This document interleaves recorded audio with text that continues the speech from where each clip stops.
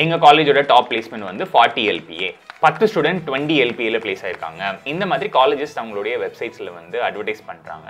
And of course இது வந்து ஒரு பெரிய அச்சீவ்மெண்ட் தான். ஸ்டூடெண்ட்ஸுக்கு இந்த மாதிரி பெரிய பேக்கேஜஸ் எடுத்துட்டு வருது அப்படிங்கிறது ஒரு கஷ்டமான விஷயம். உண்மையாவே காலேஜஸோட ஹார்ட் ஒர்க்கை காமிக்குது அப்படின்னு வச்சுக்கலாம். இருந்தாலும் இந்த இன்ஃபர்மேஷன் ரொம்ப வைட் ஸ்ப்ரெடா இருக்கிறது வந்து நிறைய விதத்துல நிறைய ஸ்டூடெண்ட்ஸை மிஸ்லீடும் பண்ணுது அப்படின்னு நினைக்கிறேன். ரியாலிட்டியில மேக்ஸிமம் நம்பர் ஆஃப் ஸ்டூடெண்ட்ஸ் வந்து என்ன மாதிரி பேக்கேஜ்ல பிளேஸ் ஆகுறாங்க அப்படிங்கிறத டேட்டாவோட இந்த வீடியோல வந்து நம்ம பார்ப்போம். அதுக்கு முன்னால இந்த மாதிரி ஜெனரிக்கான ஒரு சர்ஃபேஸ் லெவல் இன்ஃபர்மேஷனை எடுத்துட்டு நம்ம வந்து பெரிய மிஸ்டேக்ஸ் பண்றதுக்கு சான்சஸ் இருக்கு. அதுதான் என்னுடைய ஃபர்ஸ்ட் காஷனை நான் சொல்ல விரும்புறேன். சில ஸ்ட்ரீம்ஸ் வந்து அதுல ரொம்பவே ஹைலைட் ஆகுது. நம்மளும் இந்த ஸ்ட்ரீம் எடுத்தோம் அப்படின்னா இந்த மாதிரி பெரிய சேலரியில போய் பிளேஸ் ஆயிடலாம் அப்படின்னு நினைக்கிறோம். இந்த அளவுக்கு ஹையரான சேலரி ஒரு கம்பெனி உங்களுக்கு கொடுக்குது அப்படின்னா நீங்க அந்த சப்ஜெக்ட்ல உண்மையாவே ரொம்பவே டேலண்டடா இருக்கணும். அடுத்தது உங்களுடைய பேஷன் அதுல எவ்வளவு இருக்கு அப்படிங்கிறதும் கண்டிப்பா வந்து இன்டர்வியூல செக் ஆகும். ஸோ இங்கே தான் caution number 2. Mechanical, civil, chemical, electrical இந்த மாதிரி ஸ்ட்ரீம்ஸ் கொஞ்சம் நீஷான ஃபீல்ட்ஸாக இருக்கிற ஆட்டோமொபைல், மெக்கட்ரானிக்ஸாக இருக்கலாம், பயோ ரிலேட்டட் இன்ஜினியரிங் ஸ்ட்ரீம்ஸாக இருக்கலாம். அண்ட் அதர் ஸ்ட்ரீம்ஸுக்கு பிளேஸ்மெண்ட் இருக்கா, இதை பற்றி தெளிவான இன்ஃபர்மேஷனும் இல்லாமல் போயிடுது. இன் ரிசல்ட் நமக்கு தெரியாமலே நம்ம வந்து இந்த கோர்ஸ் டாப் கோர்ஸ், இந்த கோர்ஸ் வந்து அவ்வளோ நல்ல கோர்ஸ் இல்லை அப்படின்னு சொல்லிட்டு ஒரு ஹெரார்கி ஆஃப் கோர்சஸ் இல்லைன்னா ஒரு ரேங்கிங் ஆஃப் கோர்சஸ் நம்மளே நம்ம மனசுல வந்து உண்டு பண்ணிடுறோம். ஆக்சுவலா பாத்தீங்க அப்படின்னா there is no hierarchy between courses. which course is best course அப்படிங்கிற கேள்வியே wrong. which course is the best course for me அப்படிங்கிறது தான் கரெக்டான கேள்வி. இந்த இடத்துல இந்த வீடியோவோட பிக்கெஸ்ட் காஷன் நான் சொல்லிக்க விரும்புறேன். உங்களுக்கு இன்ட்ரெஸ்ட் அண்ட் நேச்சுரல் அலைன்மெண்ட் இல்லாத ஒரு ஸ்ட்ரீம் நீங்க எடுத்தீங்க அப்படின்னா அந்த ஸ்ட்ரீம்ல ஏதோ ஒரு சேலரிக்கு நீங்க பிளேஸ் ஆயிட்டா கூட அதுல இருந்து உங்களுடைய கெரியர் growth-ஐ வந்து நம்ம லாங் டேர்ம் சஸ்டைனபிளா கொண்டு போறது அப்படிங்கிறது இன்னுமே கஷ்டமான விஷயம். So most important pillar R the central pillar in career decision making process அப்படின்னு பாத்தீங்கன்னா அது நீங்க தான். You matter, your dreams matter, your interest matter, your career potential, capability, skills matter finally. இந்த வீடியோவோட ஒன்லைன் சம்மரி நீங்க வந்து தெரிஞ்சுக்கணும் அப்படின்னா அது இந்த ஸ்டீவ் ஜாப்ஸோடைய கோட் தான். அதை நான் இப்போ ஸ்கிரீன்ல டிஸ்பிளே பண்றேன். நான் வாசிக்கிறத விட நீங்க ஒரு செகண்ட் எடுத்து அதை வாசிச்சீங்க அப்படின்னா அது உங்களுக்கு வந்து இன்னுமே அதிகமா உள்வாங்க முடியும் அப்படின்னு நினைக்கிறேன். இப்போ ஒரு காஷன் நான் சொல்லிக்கிறேன். ஃபாலோயிங் அவர் ஹார்ட் அப்படிங்கிறது வந்து ரொம்பவே வந்து கஷ்டமான விஷயம். It's hard work. we need to be very focused and we have to really dedicate and be sincere to ourselves. அப்படி இருந்தால் தான் நம்மளால வந்து ஒரு பெரிய அச்சீவ்மெண்ட்டை பண்ண முடியும். ஸ்டீவ் ஜாப்ஸ் அந்த கோட்ல வந்து ஹார்ட்டை பத்தி சொல்லியிருப்பாரு, ஆனால் பிரெயினை பத்தி சொல்ல. ஏன்னா அவர் brain cos into so many calculations and gets distracted. ஹார்ட்டையும் பிரெயினையும் use பண்ணி நம்ம வந்து செல்ஃப் ரிஃப்ளெக்ட் பண்றதுக்கு தேவையான சில கொஸ்டின்ஸை மட்டும் கொடுக்குறேன். I think those questions will help you to come to a proper decision. First question, உங்களுக்கு ஒரு ட்ரீம் இருக்கா? உங்களுக்கு உங்களுடைய கெரியர் மூலமா என்ன செய்யணும் அப்படிங்கிறது உங்களுடைய ட்ரீம். நீங்க எடுக்கக்கூடிய கோர்ஸ் டைரக்டாவே அந்த ட்ரீமுக்கு கான்ட்ரிபியூட் பண்றது மாதிரி இருந்துச்சுன்னா ரொம்பவே சந்தோஷமான விஷயம். That will give you fulfilled life and it will also help you to grow much faster in your career. நல்ல ஏர்னிங் பொட்டன்ஷியலுமே கிடைக்கும். இன்கேஸ் சிச்சுவேஷனால சீட் அவைலபிலிட்டி குறவுனால வேற ஒரு ஸ்ட்ரீம் நீங்க எடுக்க வேண்டியது வந்தா கூட நீங்க எடுக்கக்கூடிய அந்த second option will it lead to that kind of role அப்படிங்கறத வந்து நீங்க ஒரு பாத்தா மனசுக்குள்ளால போட்டு பார்த்துட்டீங்க அப்படின்னா it will be of great help. ரெண்டாவது, உங்களுடைய இன்ட்ரெஸ்ட் சூட்டபிலிட்டி ஃபார் தி ஸ்ட்ரீமை பார்ப்போம். நான் இப்போ ஸ்க்ரீன்ல வந்து மேஜர் ஸ்ட்ரீம்ஸோ அந்த ஸ்ட்ரீம்ஸோடைய இன்ட்ரெஸ்ட்டை செக் பண்றதுக்கான சில கொஸ்டின்ஸ் கொடுக்குறேன். அந்த கொஸ்டின்ஸை கொஞ்சம் டைம் கொடுத்து ஒரு செல்ஃப் ரிஃப்ளெக்ஷனோட வாசிச்சு பாருங்க. எஸ், எனக்கு இந்த ஏரியாஸ்லாம் பிடிக்கும் and so probably I will like this subject அப்படிங்கிற மாதிரி உங்களுக்கு வந்து ஒரு கன்ஃபர்மேஷன் கிடைக்கும். Third, two you engage with the syllabus. யூனிவர்சிட்டியோட சிலபஸை நீங்க நெட்ல சர்ச் பண்ணி பாருங்க. அந்த சிலபஸ்ல உள்ள சப்ஜெக்ட்ஸ் வந்து சிலது உங்களுக்கு புரியாம கூட இருக்கலாம். கொஞ்சம் நீங்க சர்ச் பண்ணீங்கன்னா உங்களால கண்டுபிடிக்க முடியும். அதை கண்டுபிடிச்சு பார்க்கும்போது எனக்கு இந்த சப்ஜெக்ட்ஸ் மேல உண்மையிலேயே ஒரு கியூரியாசிட்டி இருக்கு, நான் நேச்சுரலாவே இதை வந்து படிக்கணும் அப்படிங்கிற மாதிரி ஒரு புஷ் இருக்கு அப்படின்னா then you will also enjoy the subject அப்படிங்கிற மாதிரி ஒரு இண்டிகேஷன் கிடைக்கும். ஃபோர்த், இந்த சப்ஜெக்டை படிச்சா எனக்கு என்னென்ன மாதிரி ஜாப் ப்ரொஃபைல்ஸ் கிடைக்கும், என்னுடைய கெரியர்ல இருக்கக்கூடிய நெக்ஸ்ட் 40 to 50 years ஆஃப் லைஃப்ல வந்து நான் வந்து இந்த ஜாப் ப்ரொஃபைல பண்றது எனக்கு பிடிச்சிருக்குமா அப்படிங்கிறத நீங்க யோசிச்சு பார்க்கலாம்.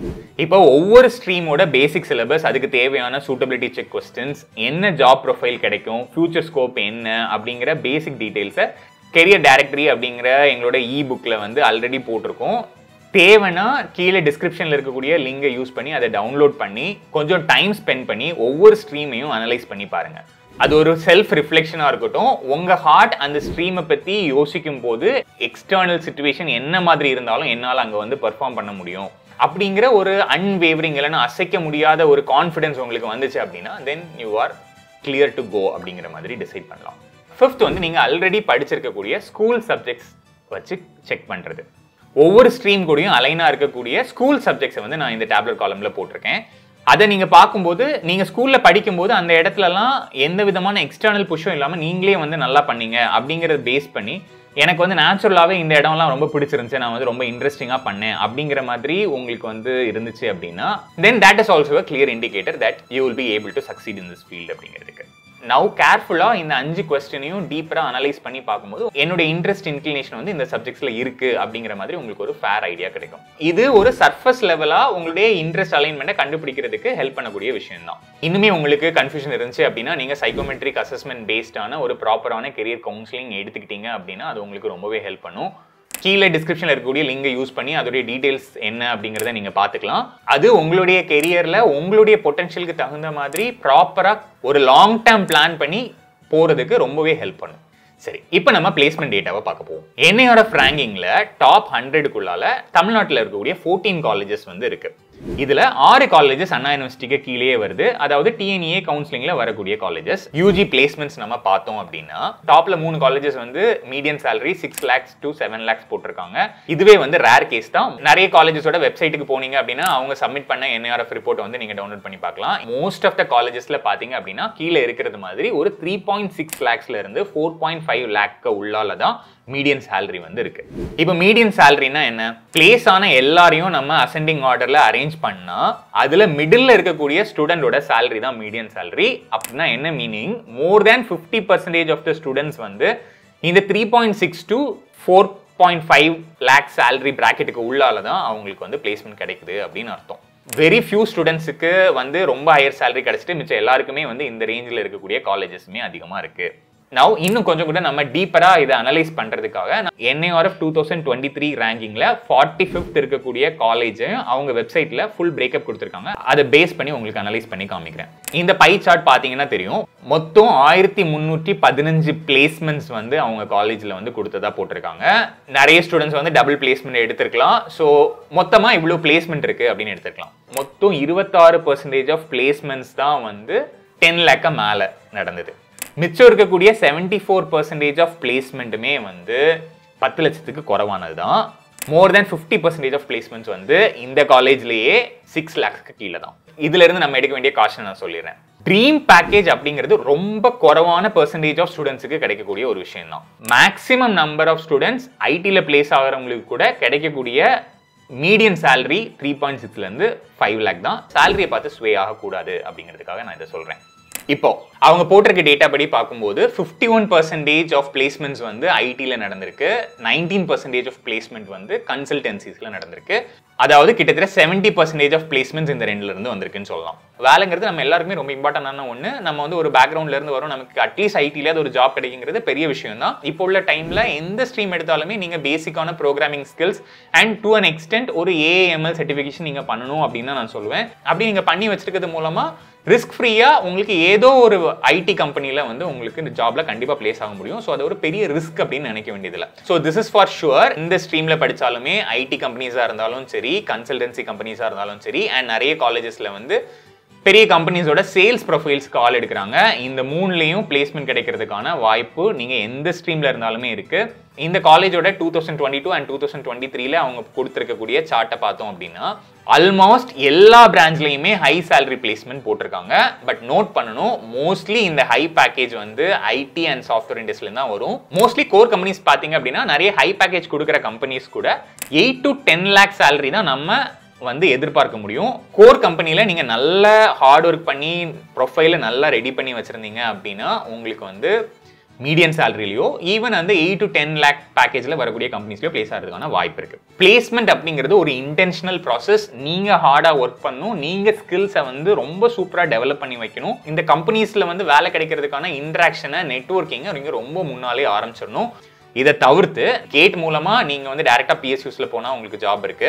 இல்லனா கேட் மூலமா நீங்க ஐஐடிஸ்க்கு போனீங்கன்னா ஐஐடிஸ்ல கோர் கம்பெனிஸோட பிளேஸ்மெண்ட்ஸ் வந்து ரொம்பவே ஜாஸ்தி. அதை பத்தி நான் இன்னொரு ஸ்பெசிபிக் வீடியோல ஐஐடிஸ்ல எம்டெக் கூட மீடியன் salary என்னென்ன மாதிரி கம்பெனிஸ் வருதுன்னு நான் ஸ்பெசிஃபிக்கா ஒரு வீடியோ போடுறேன். ஸோ ஃபைனலா கன்க்ளூட் பண்ணணும் அப்படின்னா கொஞ்சம் டைம் எடுத்து உங்களுக்குள்ளால ஒரு செல்ஃப் ரிஃப்ளெக்ஷன் பண்ணி என்னுடைய ட்ரீம் இது, என்னால இந்த இடத்துல ரொம்ப நல்லா கான்ட்ரிபியூட் பண்ண முடியும் அப்படின்னு ஒரு நம்பிக்கை இருக்கு, அதுக்கு இந்த ஸ்ட்ரீம் வந்து எனக்கு ஹெல்ப் பண்ணும். நீங்க யோசிச்ச நல்ல டாப்பான ஸ்ட்ரீம் உங்களுக்கு கிடைக்காம போனா கூட நீங்க எடுக்கக்கூடிய அல்டர்னேட்டிவ் ஸ்ட்ரீம் உங்களுக்கு அந்த பாதையை வந்து கொண்டு போறதுக்கு வசதியானதா இருந்துச்சுன்னா நீங்க அதை எடுங்க.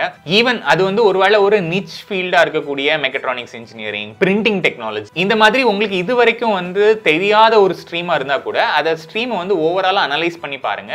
ஒவ்வொரு ஸ்ட்ரீமுக்குன்னுமே வந்து நிறைய ஸ்கோப் இருக்கு. அந்த ஸ்கோப்புக்குள்ளால அது அலைன் ஆகுமா, இதுல வந்து என்னால வந்து ஒரு பெரிய கான்ட்ரிபியூஷன் பண்ண முடியுமா அப்படிங்கறத யோசிச்சு பாருங்க. உங்களுக்கு வந்து அந்த கன்விக்ஷன் வந்துச்சு அப்படின்னா தைரியமா எடுங்க.